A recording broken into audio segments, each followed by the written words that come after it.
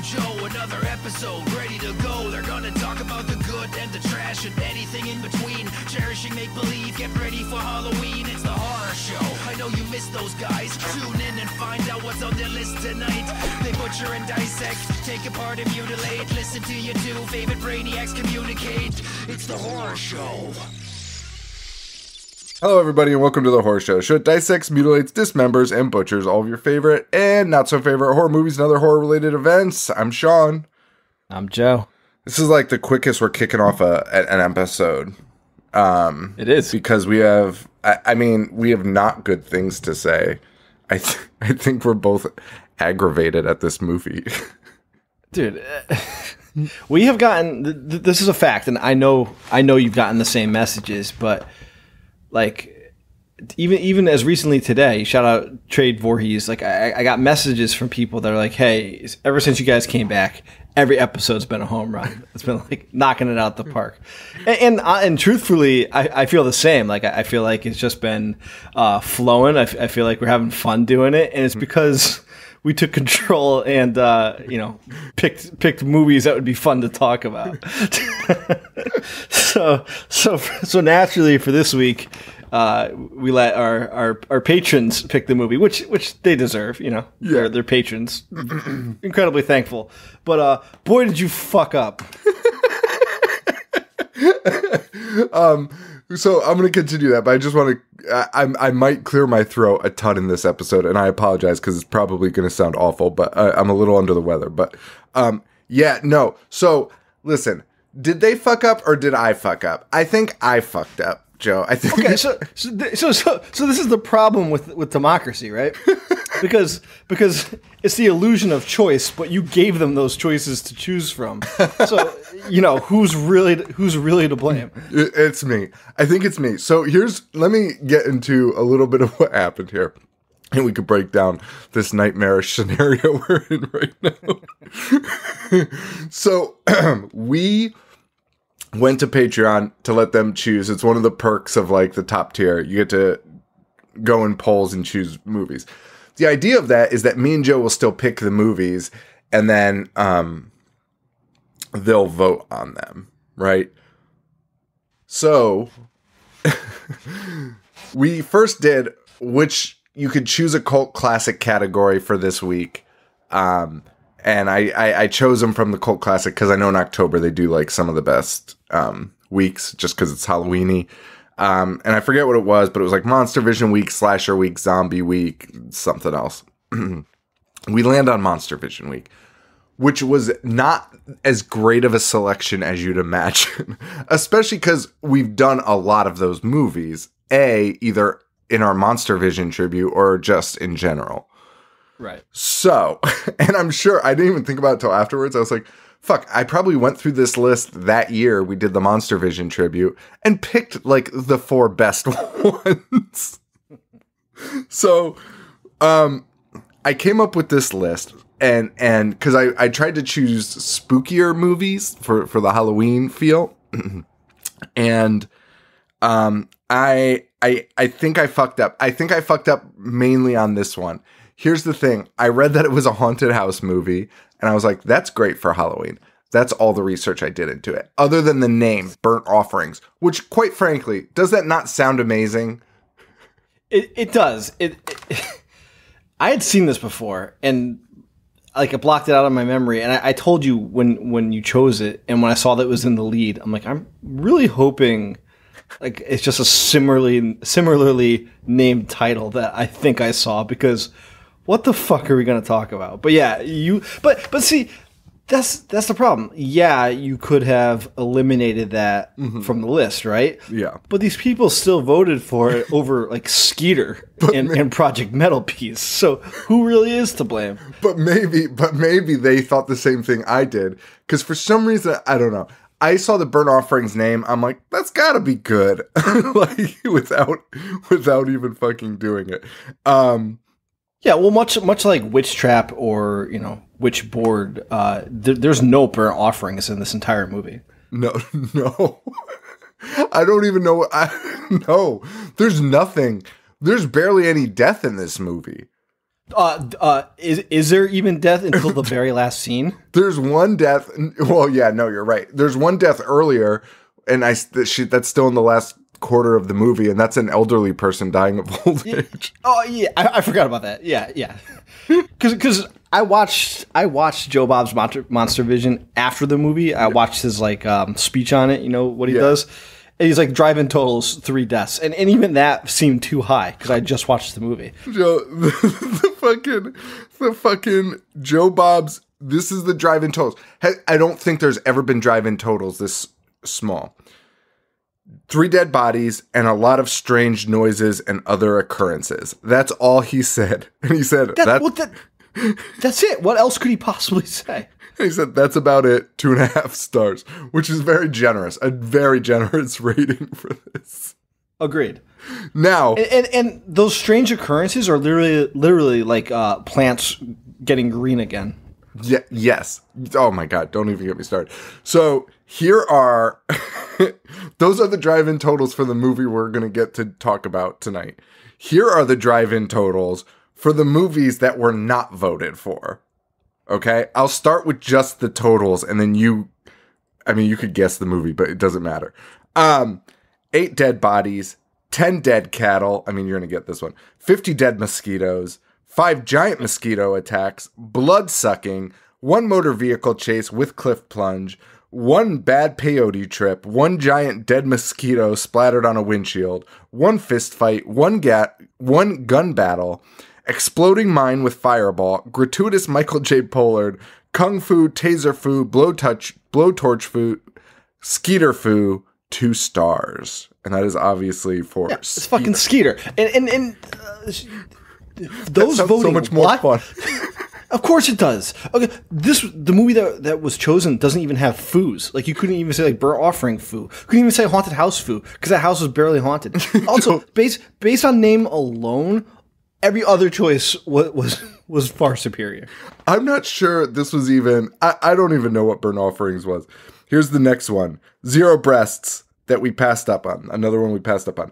0 breasts, 7 dead bodies, bloody refrigerator, legs roll, blood ocean drowning, bloody aardvarking, sausage strangling, barbecued Sandy Dennis, gratuitous Dean Martin background music, red meat foo, golf club foo, barbecue foo, steak knife foo, wine rack foo, midnight snack foo. 4 stars.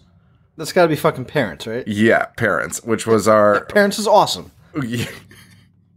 Here's another one. 13 dead bodies, no breasts, face chewing, stabbing, skull crushing, liver cleaving, monster cam, gratuitous rekindled romance, 1.5 stars.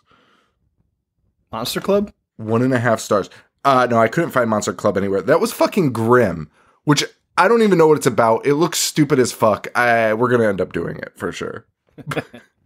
But even that, it's 1.5 stars, a full star less. And that sounds so much better. 13 dead bodies. What is that?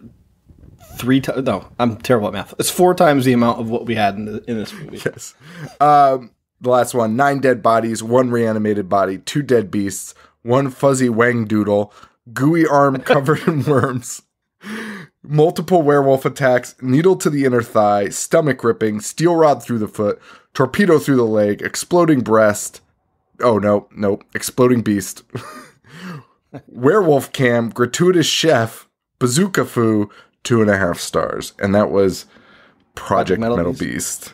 And here we are with 3 dead bodies and a lot of strange noises, which I'd actually argue that I don't think there are strange noises in this.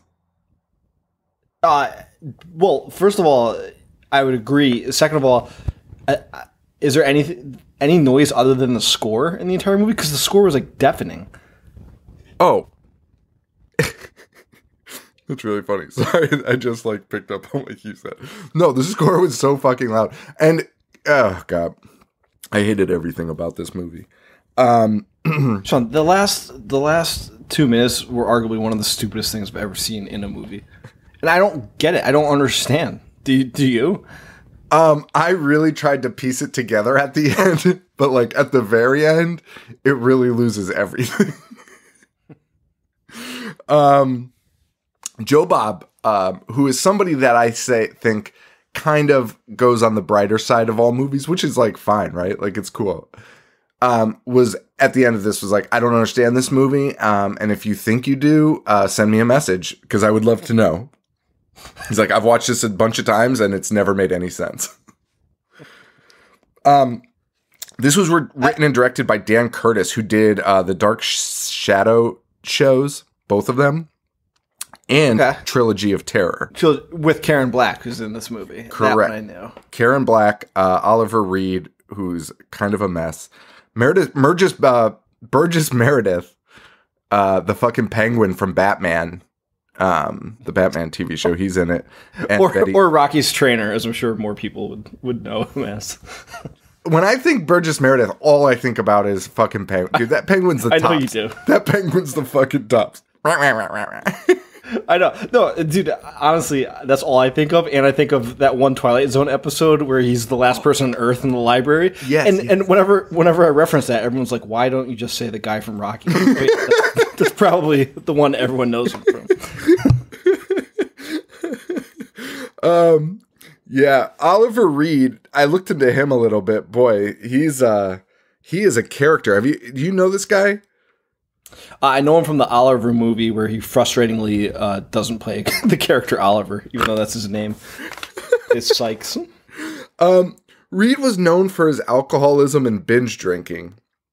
There's a million anecdotes out there. The most famous is Reed and 36 friends drinking in one evening 60 gallons of beer, 32 bottles of scotch, 17 bottles of gin, 4 crates of wine, and a bottle of baby sham, which I don't know what that is. Which, like, between 36... I mean, that's still a lot with 36... 36 friends. But, Dude, a gathering of 36 people is a fucking nightmare.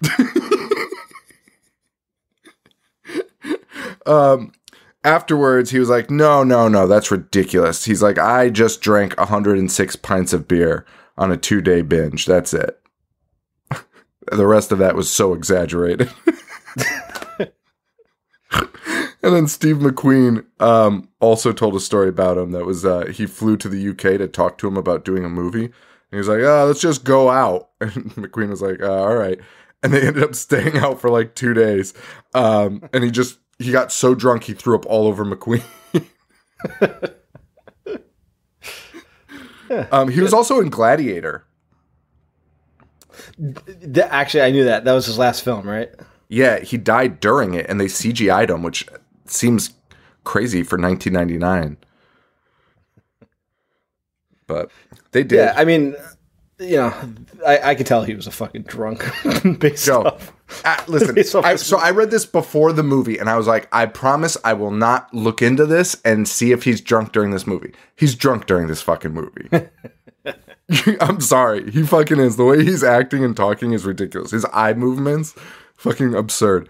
Yeah, he died during the filming of Gladiator. The night before, witnesses say he drank 8 pints of beer. He had a dozen shots of rum, half a bottle of whiskey, and a few shots of Hennessy in a drinking match against a sailor on shore leave. They confirmed this because his bill was over $500. He then started challenging sailors to arm wrestling matches and beating 5 of them. What a legend. Reed suddenly collapsed, dying while en route to the hospital in an ambulance. Bummer. Jesus. Because he was also good friends with Keith Moon. Yes, and they had like binge drinking nights also. Yeah, I mean Keith Moon's like arguably the biggest alcoholic in like pop culture history. We say it like it's glorifying. Like these guys, I mean, they had a crippling addiction, but I mean, these guys were the epitome of excess. Yeah, 100%. My favorite thing out of all of this, and again, it's not funny because he was an alcoholic, but like at the same time, like, come on. So they were giving him they nominated him for Best Supporting Actor in 2010 for not in 2010, in 2000 for the Gladiator, and Russell Crowe in an interview in 2010. They asked him about it, and he's like, "Listen, I never got along with him. But he visited me in my dreams and asked me to talk kindly of him, so I should. But we never had a pleasant conversation. Which is basically like not saying something nice about him. Yeah, his ghost told me to be nice, but I don't like him. All right. Well, Joe Bob mentioned in his talks on this that this was a big budget movie. It was $2 million. Do you believe that to be true? Okay, so here's what I'm thinking, right? So I looked this up. So the budget's $2 million. It did $1.6 million in the box office. So not good news, bad news.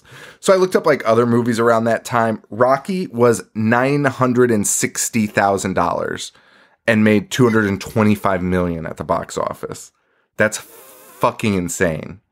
Yeah. That's fucking insane. Carrie was $1.8 million, made $33 million at the box office. Omen was $2.8 million, made 60 at the box office. So, but all those movies had a lot of effects, a lot of shit going on in them, you know. Where did the $2 million go in this movie?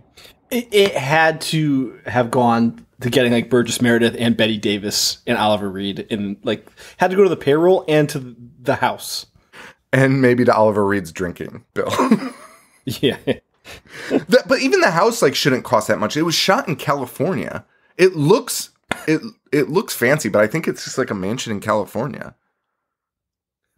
And I started making this list, I was like trying to prove that they put money into it, like a lot of money into it. And then I was like, wait a minute. What the fuck did they use $2 million for? Rocky was made for $960,000. Yeah, dude. I mean, if for a haunted house movie, there's like there's nothing spooky. Like you couldn't even say they used it for mechanics to make doors open because no, there's no fucking way, dude. I am hard pressed to call this a haunted house movie. Yeah, I am too. Joe, because nothing happens. Yeah, I mean, it's like kind of haunted house, kind of possession, but again, like the series that unfold throughout it never pay off. Like the guy, it's sort of like an Amityville horror vibe where the dad's losing his mind a bit, but then he always stops before doing anything devastating. And that's what I wrote later, because I was like, we were talking. This was made in 1976, and then Amityville was 1979, and obviously does like a million times better job of making a haunted house movie. But I was just curious which one kind of came first. I couldn't remember when Amityville was made, so but it would have been devastating if this came after Amityville, because it was like.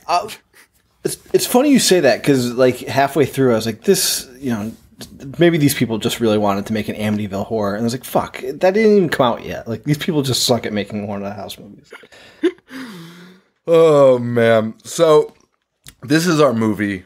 This is what we're stuck with. This was agonizing to watch. I fell asleep during it 3 times. It was. I think I wouldn't have enjoyed it. So let's clear that up. But I think I might have enjoyed it a little bit more if I knew I didn't have to talk about it.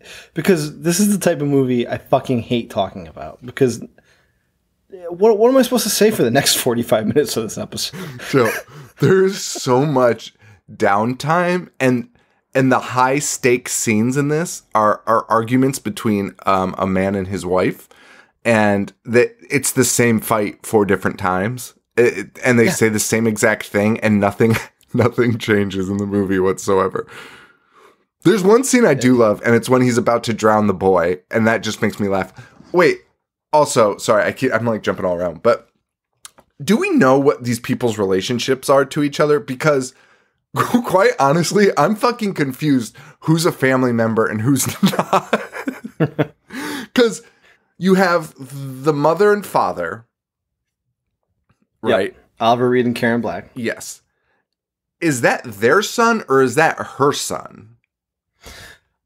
Dude, I don't know, because the son kept calling him dad, but I thought in the beginning, like when they're in the car together, I thought Oliver Reed made a reference to him not being his son. I couldn't figure it out. Dude, the way they talked to each other was like as if they were like were not friendly with each other sometimes. It was really bizarre. But then other times he seemed very much to be like, that's my son. I was so fucking confused. And then an old lady shows up in the first like 25 minutes with them.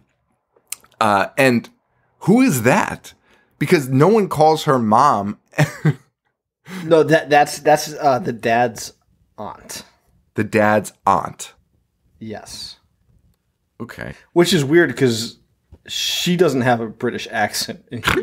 I mean, I guess that doesn't matter. She could. It possibly could happen, right? But it's insane. It's insane. They could have just. Why is that? I don't even know. All right, let's get into it. So we meet Oliver Reed and Karen Black, our couple, driving up to a new house in the country. They're renting this house. It looked fine to me. There was like some vines on it, but I didn't know if that was supposed to be there.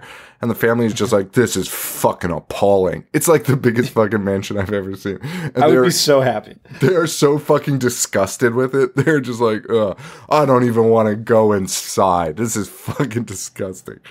They knock on the door. We meet Walker, the handyman, who, when we see him, I'm like, this is fun, a character.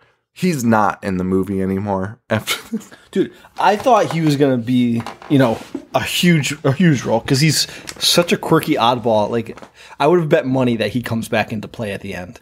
He would have been so fun. He would have been so fun to follow. Agreed. But, like, what was the point of having him? And also, you always need bodies to fucking kill, which I guess you don't when you're not going to kill anybody in the fucking movie. Fantastic point. That if you weren't going to make him like a henchman or the villain, you could have at least murdered him, and you chose not to.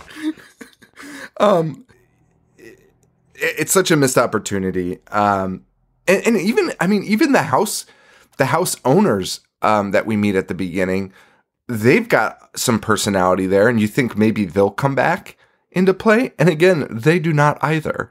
No, they do a voiceover at the end. Voiceover at the end. That's our payoff. That's our fucking payoff on the whole thing. Oh my god, it's so insane. So we meet Walker. He's like, my name's Walker, the handyman. I keep everything spick and span. He is covered in dirt and has no teeth whatsoever. I keep everything spick and span. The house is very clean, but he is not, and that makes zero sense. The one thing I did like at the beginning of this movie was it was very slow, and I could write down all my notes, without missing the movie. Unlike Blood Diner, which was fast talking for 90 minutes. So that was good until it wasn't. Like about 20 minutes in, I was like, they really need to speed this shit up. And this is a 2-hour movie. It is a 2-hour movie, and dude, it pissed me off so fucking bad because we were talking about Host last night in our live show and how it's such like short and to the point. Yes. Why is this 2 hours? Dude, I know we've said this probably about a million movies. You could trim this so easily. I might trim it to like an hour cut of this movie, and you will lose nothing. I promise you will lose nothing. I can do it. I can do it for you. Dude, we watched the guy like clear out his pool in real time. Like trying to start the generator, trying to like pump the water. Like, fuck you. Joe, I don't need to see that. What was that machine, by the way? I don't know. I think they're trying to fill the pool. They must have been using like fucking pond water because the pool is fucking green. And even the boy's like, hey man, you gonna throw some fucking chlorine in this? That was like my favorite part of the movie. Kid was like, hey, Pops, like what the fuck's going on? Like shit looks disgusting. I couldn't figure out what that machine was. And when they cut to the pool later and it was just a filthy fucking green mess, I was like, all right, well, I guess they were doing nothing with that machine. So the family sees this mansion. They're shocked because it's enormous and, they're trying to rent it, but they don't want to spend a lot. They go inside, they notice some photos of the house from 100 years ago up until recently, and they all look the same, which, like, it doesn't seem that shocking to me. But we know it's shocking because the loud-ass music is like, bum, bum, bum. Dude, I know I said it before. The score was so extreme. Honestly, probably the best part of the movie, too. I mean, it's the only thing that told you that things were supposed to be shocking. Because otherwise you would not notice what was supposed to be shocking. Dude, the light turning on, like, I don't even understand that scene. They were just like, oh, the light's out. And then the light ended up coming back on, which, like, is not that weird of an occurrence. And the fucking camera slow fucking zooms into the light bulb that's just on. And the music's like, da da da, da da da da da da. And you're like, what the fuck? It does it right here in this opening scene too, with the guy, the handyman, when he's like, "Oh, the plant died," and Burgess Meredith is like, "Maybe you should check again." And like the music is like dun dun dun. It zooms in on the plant, and you see like one green leaf. That is literally what I have written down. There's one green leaf on the plant, and the fucking handyman's like, "Oh, all right." And honestly, he could have just missed that. Like, if the rest of the plant is dead, that wouldn't be that extreme. No. It's like, is this supposed to be like a reveal here? Not only is it not that extreme, but if you're the handyman, you're going to be like, hey, asshole, that one leaf's probably going to die also. Yeah, look at the rest of This is a giant fucking dead plant, and you're talking about one leaf, and you're like pointing out one leaf to me as if that's cause for me to be an idiot. And also, can we already address the people that are going to come to us for not understanding the story or not any explanation you give to me as to why that was revealing or what's happening and why things are turning back on or growing again? It doesn't fucking pay off, even if you can make sense of it. So I genuinely don't believe. I was going to give the same warning. I genuinely don't believe anyone understands this, Joe. And if they do, they are taking. What do you call it? They're making assumptions because there's nothing in this movie that you could be like, well, it means this or that. There was a point in the movie where I thought I had an idea of what was happening. And I was like, okay, maybe it's this, but they're just explaining it poorly. But then the end just fucking destroys anything you thought of. Agreed. The most frustrating part, and obviously we're still in the opening scene and we should probably move on, but everything that they set up has virtually endless possibilities of where they could have gone with it. And they somehow chose the stupidest path to follow. Oh, I don't even understand why this would be a path. Of all the paths, dude, it's a haunted house. You could do whatever the fuck you want. It's 1976. You could get a little weird. Carrie came out this year. That was kind of that must have been fucking jarring for America, you know. So we're not locked into like House on Haunted Hill skeleton. Dude, The Exorcist came out 3 years before this. Is that had a girl jamming a crucifix into her fucking vagina? Like, you could have done so much more. You could have done so much more. So I don't know where this was. I don't know what was happening or where they got the money from or what it was put into. Yeah, man, they fucked this up. It's just fucking mess. Well, they meet the homeowners, who also don't do them any favors by just asking them super creepy fucking questions that you would be like, we're not renting this fucking house, because they're just like, do you like spooky things? And they're like, what? It's like, oh, nothing. Nothing at all. One of the things they say, they're like, Oliver Reed is like, hey, listen, this seems great and all. Or no, the homeowner's like, hey, listen, you do this, but you have to take care of it during the time you're here. That's it. That's all you got to do. And then Oliver Reed's like, all right, listen, this place is fucking huge. Like, we can't do that by ourselves.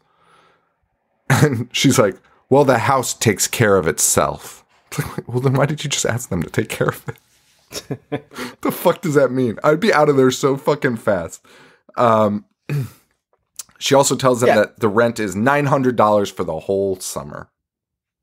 Which is incredible, even for that time. Yeah.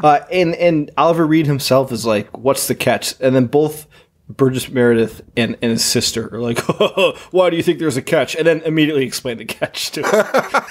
and it's honestly, that's a huge fucking catch. It's the biggest fucking catch I've ever heard. I would never do this in a million years. And they talk about it being haunted. They tell us about their mother, and they tell us that she's 80 but looks 60. Doesn't matter because we don't get to see her. Most irrelevant detail that you could possibly throw into this movie. And so I'm writing these notes because you're thinking some of this shit is going to pay off at some point or be a detail that you need to know, and it's not at all. And she never leaves the house. So now I'm thinking, it's a house that never ages, right? Or somehow, if you stay inside, you never age. Or it was like Psycho, where, she's dead, like her spirit or something haunts it. She's just locked in the room. That's a possibility also. Then none of these are the case. It gets close to that, though. But the catch is they have to feed the grandmother all summer. And the dad, Oliver Reed, is like, hey, I think we should really go home, talk about this, see if this is what we want to do. And the wife's like, why?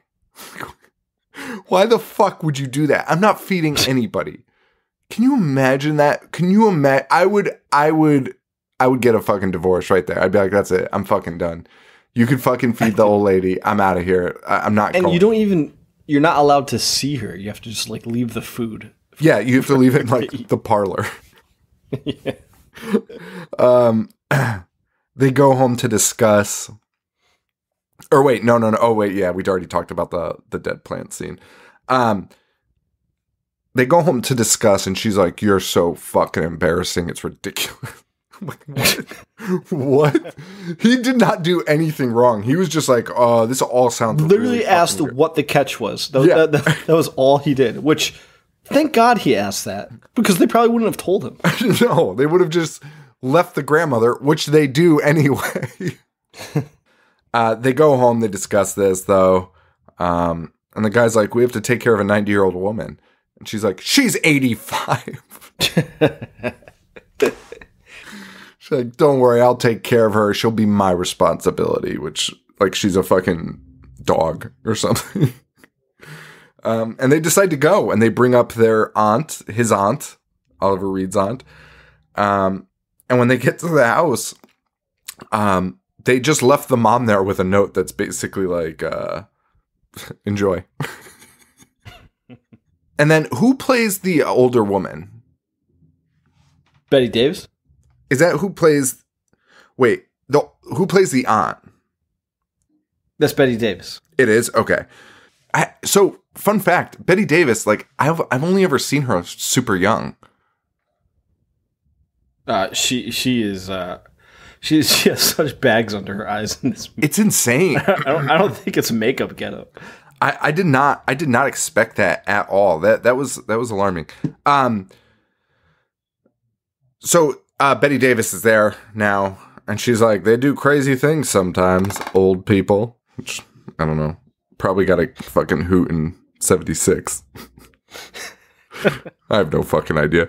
The mom goes upstairs. She checks on the old lady who doesn't answer. And there's just a giant table there with like 8 million frames on it. And they kind of all look the same, which it doesn't matter. It doesn't fucking matter. She also notes none of the clocks are working. Which, again, you're like, ooh, is that spooky? Nope, it's not. Because the clocks all start working later. And that's the end of that. This is also where the lights go out. But they don't go out. I shouldn't even say that. They open the fridge and the light doesn't work. And they're like, the light doesn't work. And then the kid opens the pantry and turns on the light and the light works. I don't know if those two are connected, but based on the ominous music, I guess they are. Yeah. That is one of the worst, like, like, ooh, what's going on? I would literally, I've seen that in my own house multiple times. Like, yeah, it's insane. And then Joe Bob cuts in here for his show, and he goes, ooh, the light bulbs don't work. Then it does. Must be a haunted house. And then when he comes back from commercial, he goes, back to the strange house where all the clocks are broken. Which, like... Wait, so you watched the whole Monster Vision episode? Yeah. Damn. I should have done that. At least Joe Bob interrupting would have made it a little bit more. So that clip you sent me is all of the interruptions. Oh, okay. So it's like 12 minutes of interruptions for this, because it was the second movie, which he usually does less interruptions for. So the first movie was Halloween 3. So everyone got a treat this night. Oh man. We get to a scene of the cleaning we get scenes of cleaning inside the house, fixing a pool, and taking a hike in that order. And they're all as mind-numbing as you can imagine. And the only one that matters is the hike, because they find a graveyard. Right? Now, the graveyard scene is kind of cool, because he's like, oh, they're all what are they called? Allardyces? Yeah. Allardyces? He's like, oh, they're all Allardyces graves, but none of them are newer than the 1890s. So now you're like, okay, so maybe the house is keeping them alive. Like, they're ghosts in the house. No, but ghosts would mean they're dead. They're just in the house. They can live forever as long as they're in the house. Still doesn't make sense, because the brother and sister left the house. Right. And mother is supposedly there. This is all we have to work on right now. Now, again, I wrote these notes down as if they mean something, but I should have known, because the dad and son just run away, and that's the end of the scene. They just, like, frolic out into the woods, and they're like, ugh. It's so stupid. The mom talks to Mrs. Allardyce, but she's not responding. She tells us that she's not eating, and she's like, you need to eat, Mrs. Allardyce. Are you sneaking down to the kitchen to eat? Yeah, that's what she's doing. Imagine being forced to feed an old woman, and you find out she's just going down to the kitchen every night and eating by herself. Such a waste of time. The mom is starting to get a little weird here. The mom is ignoring her family's pleas to, like, go out and do shit. She's just kind of hanging out in that weird lobby next to Mrs. Allardyce's room, looking at fucking frames and listening to music boxes, all of which does not pay off for anybody. The family starts swimming. The Oliver Reed and the kids start swimming in the pool. He dives to the bottom, and he finds a pair of glasses with a hole in them. Again, cool setup to maybe something nefarious that's happened there. I honestly forgot that he dove down to the bottom and got the glasses. Does that even get referenced again? Joe, it does not get referenced again. It means nothing to anybody. The glasses have a hole that looks like somebody got shot in the eyeball. Yeah. So you're like, oh man, finally we're picking up. We're going to get like a murder story. The camera like pans in and zooms in on his face while he's holding it with like a puzzled look, like, oh my God. And again, the music of like, dun, dun, dun, dun, dun, dun, dun, dun. And you're like, oh shit, this is getting real. It's not. God. It's not at all. But I do think the pair of glasses, because he starts wearing them for some reason, which is also fucking weird. He wears them for a period. And then all of a sudden, this is my favorite scene in the movie just because it's so ridiculous. And Oliver Reed might have been drowning this kid in real life. The dad starts like dunking the kid, and it starts out like pretty friendly.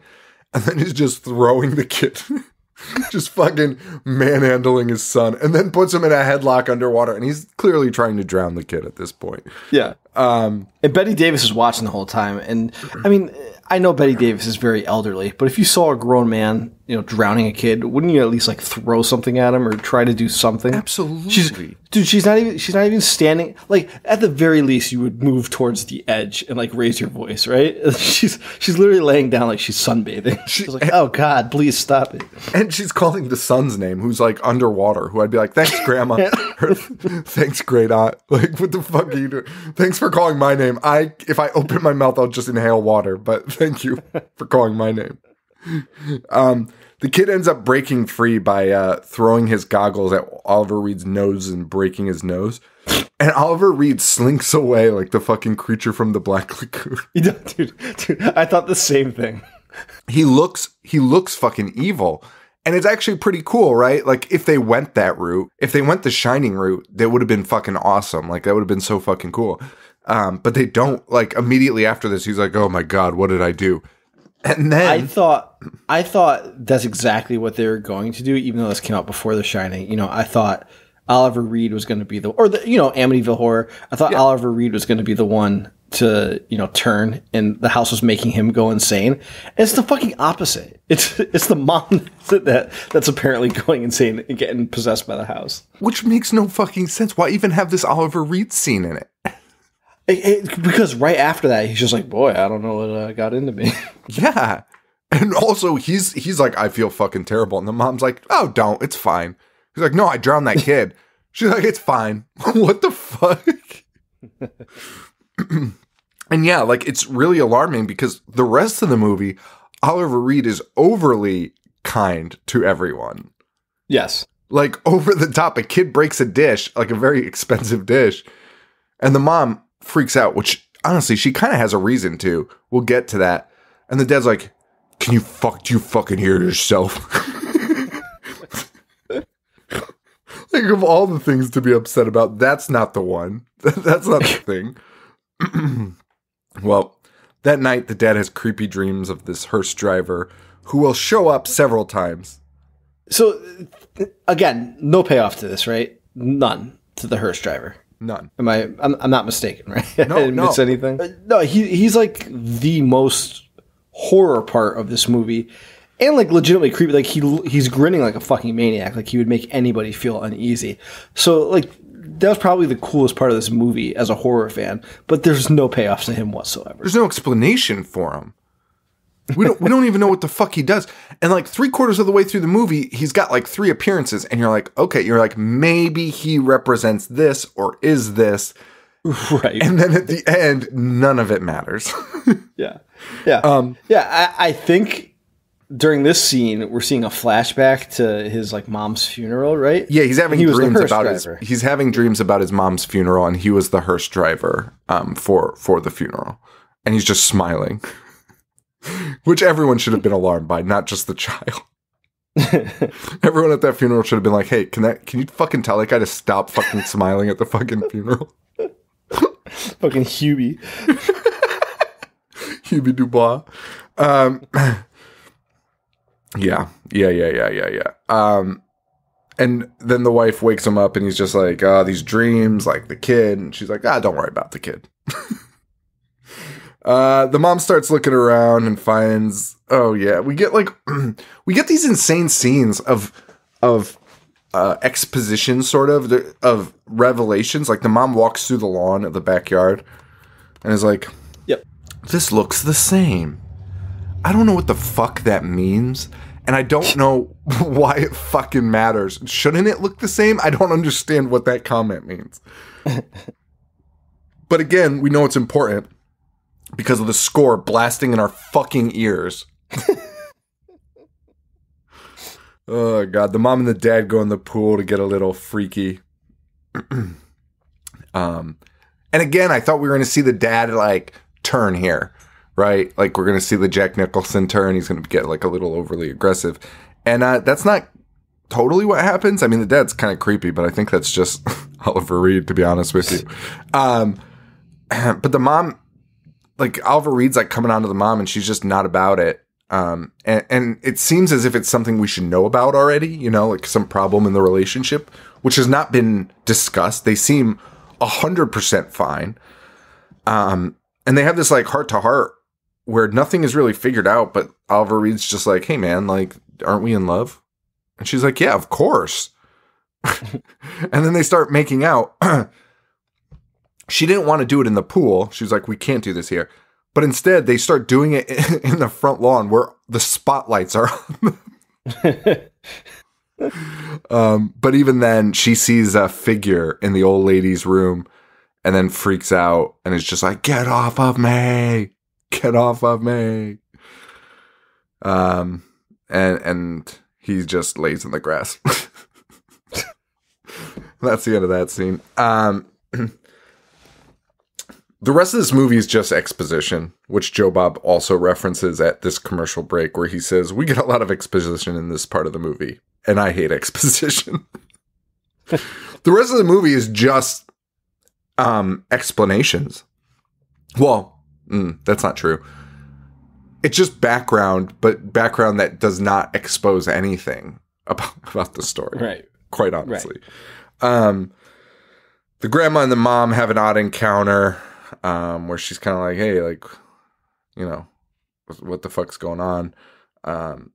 Meanwhile, the dad's outside, and we see the hearse driver pulling up. Yeah, again, genuinely like a horror scene in this movie. Yeah. With he's driving real slow. He's grinning like a maniac. Oliver Reed's crying. Dude, Oliver Reed is so drunk in this scene. His face is so red, and he's sweating. Joe, he's also drinking a beer in this scene. So this might not have been. He might not have even seen the hearse or the guy. He might have just been having like a fucking drunken meltdown that they filmed. Just fucking crying in the lawn, drinking a beer. 15th, 100th beer of the day. His reactions, because how many times does this driver show up? It's like 3 or 4, right? Yeah. Every time his reaction made me laugh, because it's like when a little kid gets mad and just clenches her fist and shakes, but like doesn't make any noise coming out. Just make their face vibrate. It's like the meme of the kid that's got the fucking vein going down his forehead. Yeah.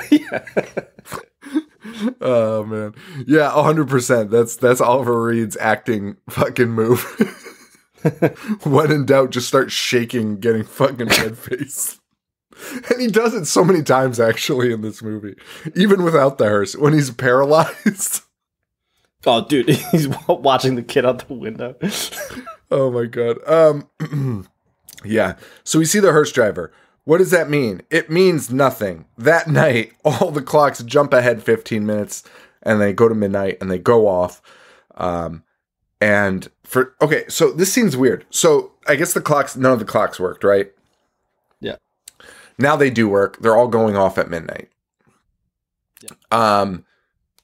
So the dad comes out. Okay, that's pretty spooky. Okay. But what makes him check on his son and think that his son is in danger? I have no clue. My guess is nothing. And if the house was possessed or was a haunted house, why would they bring... All right, so basically what happens is he breaks down the kid's door, right? And the kid's gas heater is leaking gas into the room, and the kid's fucking dying. So Oliver Reed goes in and saves him. If the house was trying to kill the kid, why would it suddenly turn on all the alarms to be like, wake up and save your kid? Great point. Just tipping him off. Oh, we're going to give you a clue. The James Bond of fucking haunted houses. Oh, how did you foil my plan? Yeah, so Oliver Reed saves the kid who's been poisoned with gas. And you think that would be enough to fucking leave? Just be like, dude, this house is old. It's fucking falling apart. We're not staying here. Like, fucking gas leaks. Get the fuck out of here. But it doesn't. And the mom blames the grandma for everything. The mom's like, were you the last one in there? The aunt. Or the aunt. Yeah. The aunt. I mean, it should be grandma, but whatever. The aunt. She's like, were you in there? She's like, yeah, I gave him a blanket. And she's like, oh, how convenient. What the fuck? And the grandma gets all upset. Dude, the Oliver Reed talking to his aunt scene is honestly like mind-numbing. It was just like, dude, it was like a Family Feud scene. Like, it was just like, oh my god, what a fucking headache. And Oliver Reed goes down and yells at his fucking wife, and it's just like I got a headache watching it because I was like, this is like real family shit. Like I don't want to deal with this. The aunt's crying, being like, she was mean to me. Accusing me of something. And then he goes down and he's like, nice fucking job. You made my aunt cry. What a fucking headache. Which, by the way, the aunt just watched him almost fucking drown his own son. Yeah, I know. Oh, man. Yeah, and also the mom, the aunt explained to the mom, she said something about Mrs. Allardyce. She's like, "Oh, it's all you care about," and the mom's like, "Get out of here!" So the mom's getting more temper tantrumy. So we're seeing that shift from like Oliver Reed being the bad guy to the mom being the bad guy or the possessed one. They have another big to-do upstairs, and this will happen 2 or 3 more times where the mom and the dad have the same fucking fight of being like, we need to leave, this place sucks, and then the mom being like, but what about Mrs. Allardyce? And then ultimately being like, okay, fine. It's fucking awful. And then the scene with the crystal bowl is probably the strangest scene in the movie, mainly because what little boy like picks up a bowl, takes it to the middle of a room, and then just like stares at it. Right. Holding it like very loosely, staring at a bowl.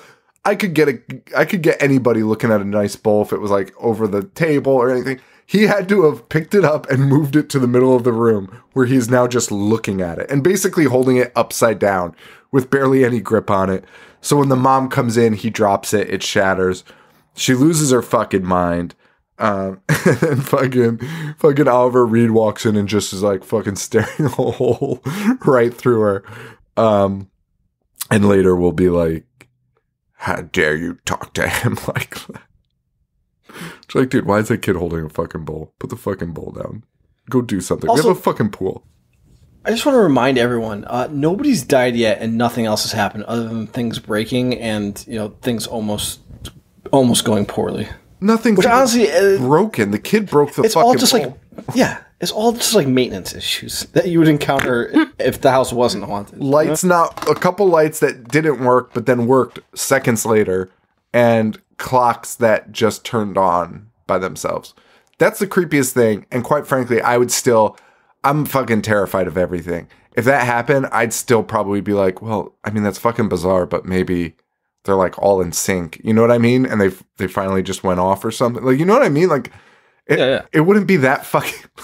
I would fucking explain it away. It wouldn't be enough to make you be like, I gotta get out of this house. No.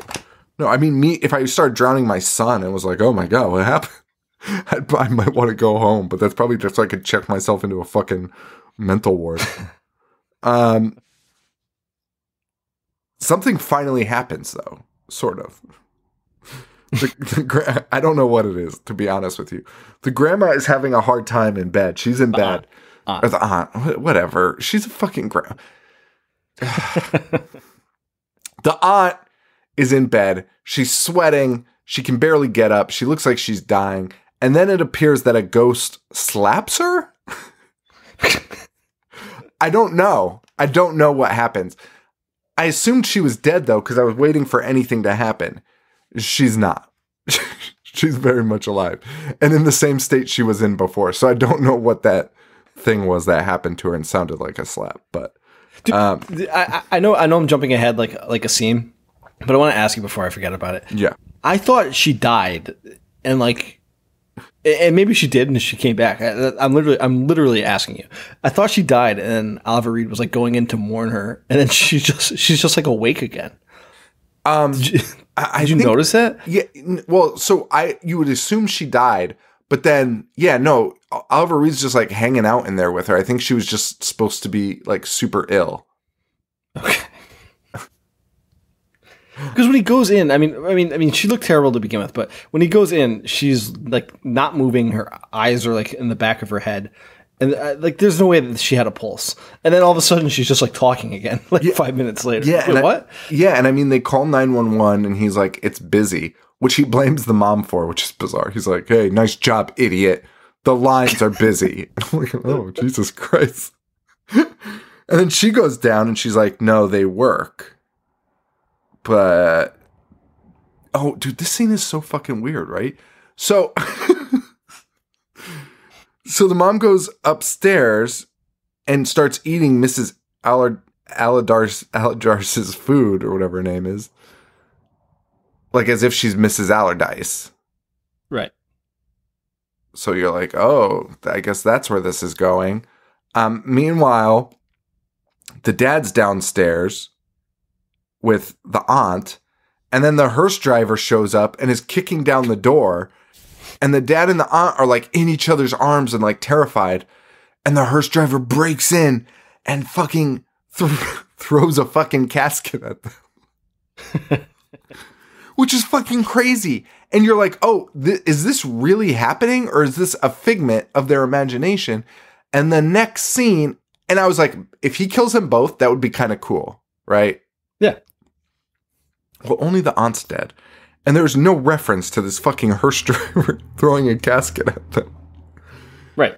So you're like, oh, maybe the hearse driver represents death or is somebody that comes to collect, right? Yeah.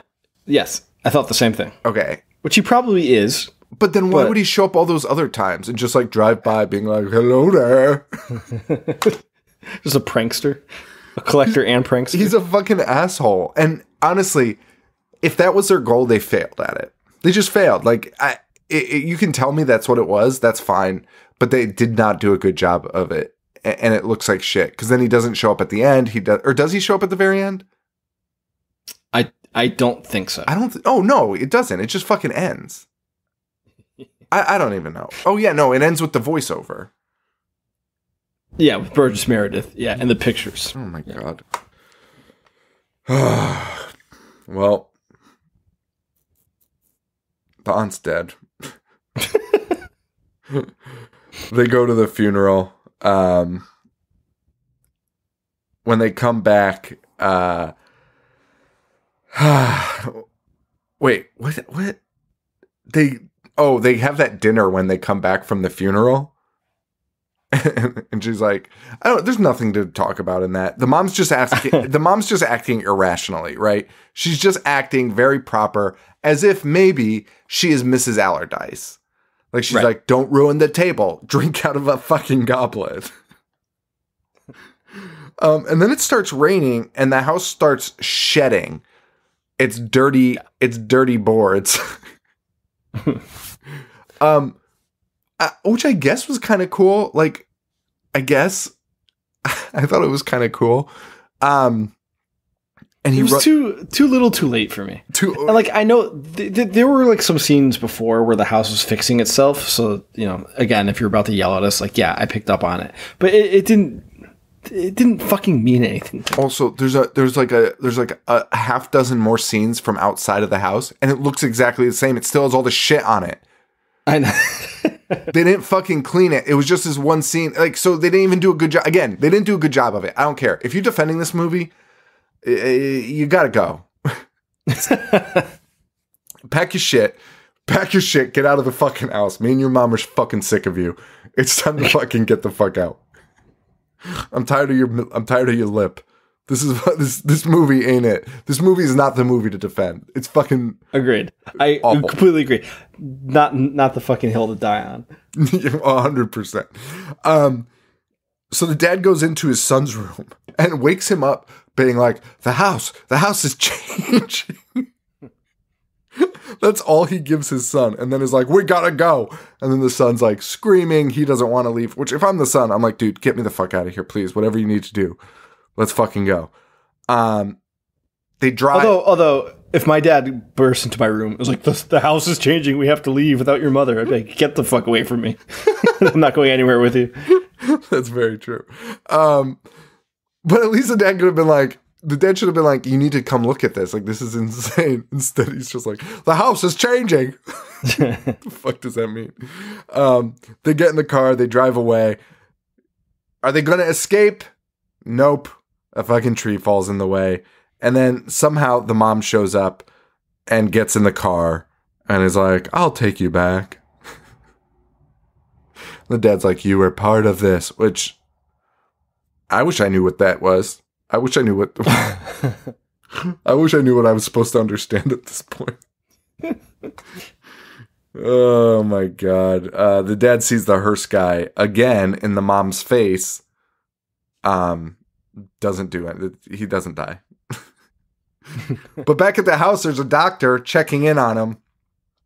He says he needs to be hospitalized and he should be brought to the hospital in the city. What is this scene for? I don't know. I don't know.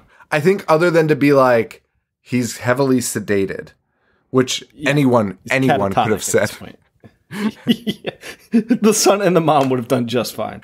They could have not even said anything. He could have just sat still and just been like, "You'd be like, oh wow, that guy's he's got a traumatic brain injury. Yeah, he got fucked up. He got banged up, and now he's just like a little loopy. You don't even say anything. Instead, they've brought in a doctor who, for no reason, fucking insane. On a road that was closed by a fucking fallen tree. By a tree that they couldn't get. That's the reason why they're back at the house. Well, the dad is sedated in his wheelchair. And he's out by the pool with his son, who's like, I can swim in the deep end. Want to see me swim in the deep end? Dude, this kid's like 16 years old. Like, watch me swim in the deep end now. And the mom's like screaming from the inside, like, no, it's the deep end. And the pool, like, the waves are splashing the kid around, and then he goes underwater, and he's drowning, and the dad is doing that fucking shaking thing in the chair, but he's not speaking, and he's just like drooling on himself, yeah. Fucking shaking and fucking bursting a blood vessel in his head. And the mom, you said, is in the house, right? And this time she gets locked in the house. The house locks her inside. Yeah. So she can't get out. She, of course, manages to, though, by like just going through a back door. Haunted houses, they're just like people, man. They always forget to lock one door, you know? Like, fucking ridiculous. So the mom's able to get out. She saves the son. The family, including like the paralyzed dad who's like shitting his pants on the fucking floor. They all have a big hug. And Davy's like, the boy's like, I hate this place. I want to leave. And the mom's like, we are leaving today. Great news. They're about to leave. They're packed up. They're in the car. And then the mom's like, oh, I need to go see Mrs. Allardyce. And he's like, why? Also, can I just pause for 1 second? Yeah. This is the end. This is the end. This is the end. So if you've been following to this point, one person has died. And everything else was just mild inconveniences, which they all got by unscathed. This is the final scene. This is the payoff. This is the payoff to not a whole lot of trouble. And the old lady that died was a 90-year-old woman. She was on her way out. So this movie is something. And then the mom's about to go in, and he's like, why? And she's like, I need to leave the lady my phone number. Which is insane, because the woman has not spoken to anyone. So I don't think she's going to fucking call you. Also, you just got locked in the house. Like, you don't need to do anything. Also, even this series of scenes is 20 minutes long. And it doesn't need to be at all. So the mom goes in. She doesn't come back out. By the way, also, I'm going to interrupt this. I would say for certain, do not watch this. Because I would agree. We are explaining this to a T. You are not missing out on anything, dialogue included. You are not missing out on fucking anything. This is fine. You're getting the whole story here, and this is it. And it's actually a little better because, of course, I throw in some F-bombs into the character dialogue that don't actually exist. Because in the movie, they're just like, oh, John. What a fuck ever. Yeah. All right. So the mom doesn't come back out. So the dad goes in. He daringly opens Mrs. Allardyce's door, but of course knocks first. It's like, at this point, like, are you fucking kidding me? We see an old lady sitting by the window. She's not answering him. He spins the chair around, and he's giving her. Dude, he's pleading with her. This another thing that drives me crazy in this movie. Like, you're waiting for your wife. You can't find her in the house. You know she just went into the house. And you know this fucking crazy old bat has been sitting in the room by herself. Like, to your point, he knocked. He had to give the common courtesy. And he's just standing there while she's facing the window, being like, I'm talking to you, ma'am. Please, that was the funniest part. Please respond. Like, fuck you. kidding me? Just walk in and just go up to her. Like, what are you doing? Dude, that was my favorite part when he's like, won't you answer me? And pleading. Respond back, please. He spins the chair around, and it's his wife. Who, it looks kind of old, but also looks kind of exactly the same, and just her eyes are a little, like, I think foggy. she put in contacts. Yeah. So that's the reveal, right? That's the big reveal. So the mom has been possessed, which, like, we kind of knew. Yeah. Okay, so that's fine. But where's the old lady? She's just... Where's the old lady? What's the deal with the house? Right. Also, the dad is either jumps or is thrown out of the window. I think he jumps because he's just like, oh my God. And then throws himself from the window. And then he lands face first on the car.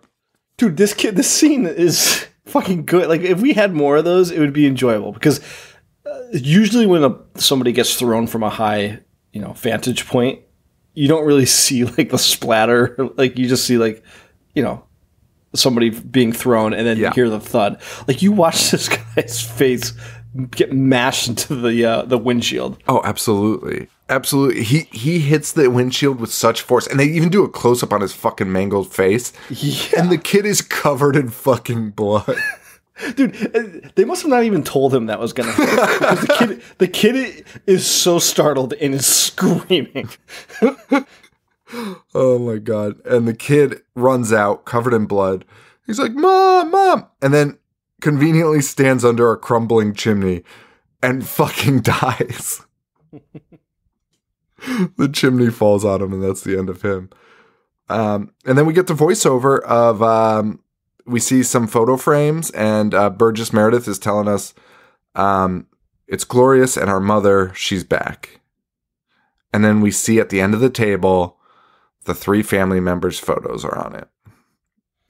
Which, like, dude, why does that make sense? So, like, I had a few theories about it, like, at first, but, like, the ending just doesn't explain it to you, so you have no idea. So, my theory was, like, at first I was like, okay, the hearse driver is kind of like death or whatever. The house needs fuel to, like, to constantly be, like, keep itself alive. And that's why it's going to kill everyone. But then I don't understand why it needs the mother then, unless it's the mother they need. I don't know. Why does it matter? Why didn't, too many moving parts. Why wasn't it just a house that, killed the people that moved in? Why didn't the house actually do anything scary? Yeah. Why did the mom turn into the old lady? Why couldn't she just be possessed? It makes no fucking sense. And that's Burnt Offerings, a movie I fucking hate. We all learned a valuable lesson here. Oh, yeah. Very valuable lesson. That voting matters unless you voted for somebody that didn't win, and then your vote meant absolutely nothing. Also, the choices that you're presented are always garbage. A fucking douche and a turd sandwich. When you're voting between a douche and a turd sandwich, no one wins. Yeah, no, that was fucking rough.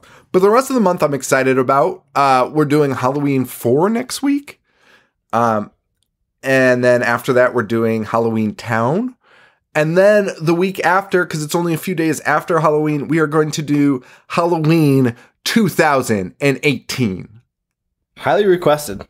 Highly requested. I'm pumped. Everyone else is pumped. We tried to do our Patreon watch along this weekend. It was not great. The first one actually went off pretty well. We started on YouTube. We got banned like within a minute. Then we jumped to Facebook and we watched Family Matters and we had a blast. There was only like 4 or 5 people in there, but it worked and it was great. Good job. Yep. So I'm like, this is cool. Like we can do this. So then me and Joe do the 10 o'clock. We had a few technical issues, but nothing too bad. We do the 10 o'clock. We do Alf. An Alf Halloween episode. And for whatever reason, they had no issues with Family Matters. A humongous hit in all countries.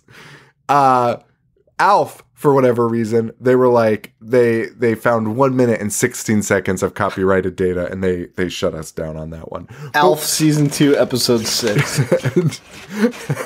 and we were able to like continue it. Anyone that was in there was kind of able to still see us and hear us, but it was really glitchy after that.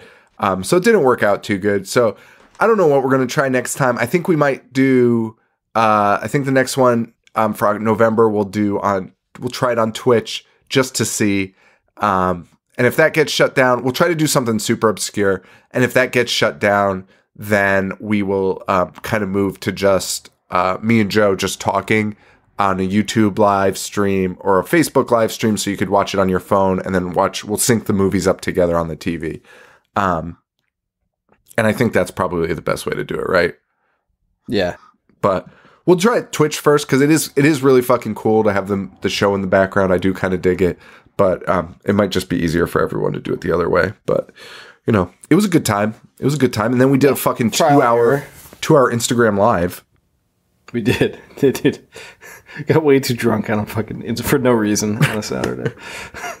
Felt like shit all day today. Oh, dude, I was sick last night, and I've been sick for like a week, and like last night did not fucking help. That's why I'm fucking coughing into a microphone, which somebody's gonna tell me about tomorrow, even though I acknowledged it. That's it. The new Patreon stickers are coming out soon. Oh, not just Patreon. Well, I guess it's just Patreon. I don't know. The new stickers are coming out soon. The design is fucking amazing. I don't think I've even shown Joe the new design. If I did, it was back during the first run, because I actually had these made by an artist who's a fan of the show. I forget her name, unfortunately, but I'll shout her out later. This gal, I think she's from Florida. I'll get her name and plug her in the next episode. They're these Mangle Expert stickers. Oh my god, they're fucking amazing. And we're gonna start doing some enamel pins with Knights of the Pins is gonna help us with that. So that's coming, but the stickers should be here this week, hopefully. So I'll get those all in the mail to all the Patreon supporters. We'll do the shout outs for Patreon soon. And yeah, it was fun, man. It was fun. It was the Instagram live, 2-hour live. It was from 11 to 1 a.m. And yeah, that fucked my day up pretty good.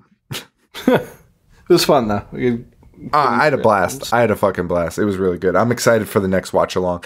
And we're also considering, this is just throwing it out there, it's just an idea, but sometimes I feel like if I throw this out there and then people start messaging me constantly about it, which is usually what happens, then I'm forced to do it, which is maybe do a live show, like a pay-per-view live show, like the fucking concert the bands are doing and stuff, and we'll do like a live show like we have done in the past, but just live stream it.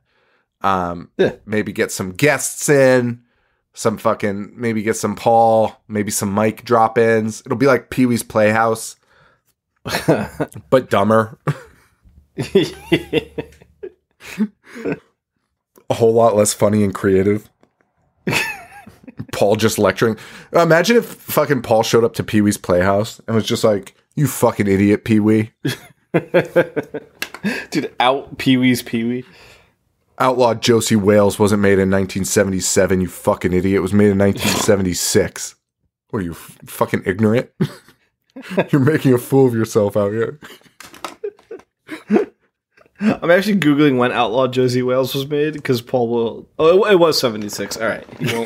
He won't take umbrage with it. Dude, if I got that wrong, he would have fucking... I can't even tell you. He'd be so fucking irritated. It might have been the last straw for the show, to be honest with you. After the recent string of harassment, you might have been like, I'm fucking done. Oh, shit. Well, that's it, man. Do you have anything to talk about? I do not. So this is probably like the slower paced one of our new run. But I still think it was a solid episode, an all right episode. It was way better than I was anticipating, because I was like, how are we going to talk about this for even 30 minutes? Yeah, that's why I had all those Monster Vision facts written down. No, dude, I meant to say that when you were doing it. I was like, thank God you fucking looked something up, because what are we going to do? This movie was just fucking, it was incredible, man. Like, it was insane. But don't worry, Halloween 4 is next week. I'm sure we'll have plenty to say there. Did we do Halloween 5? We did Halloween 5, 100%. That's the one with Paul Rudd. No, that's 6. That's 6. Okay, so I don't know which one we did then, because somebody gave us a list of ones that we haven't done, and it was totally incorrect, because I know we've done some of them. But Dude, you sent me that. And it was like, they listed like Halloween 2 through... They said H2O, right?